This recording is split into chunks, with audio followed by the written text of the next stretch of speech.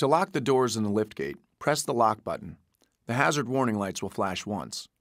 To confirm that all doors in the liftgate have been locked, press the lock button again within 5 seconds. If they are closed and locked, the horn will sound and the hazard warning lights will flash once. To unlock the driver's door, press the unlock button. The hazard warning lights will flash twice.